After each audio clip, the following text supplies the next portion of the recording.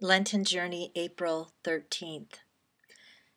Today I thought we might consider the whole idea of journey and what that might entail.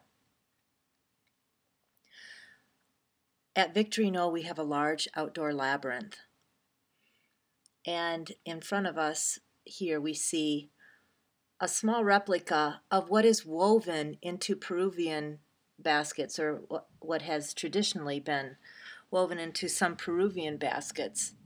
And this piece in front of you, it is the story of a people who were having trouble with the snake who was eating their people, eating their vegetables, and making life generally miserable for them.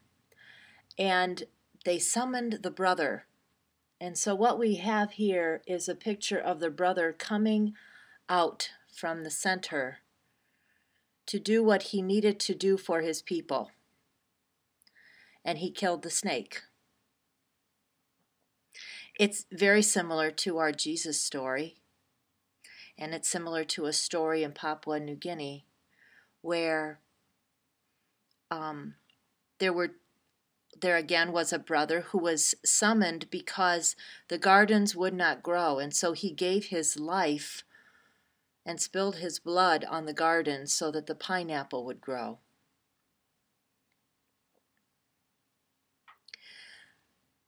It is the story of self-giving of Jesus, and so today let's consider, where is my center? From where do I come from? And what is my mission in the world? For what will I give my life?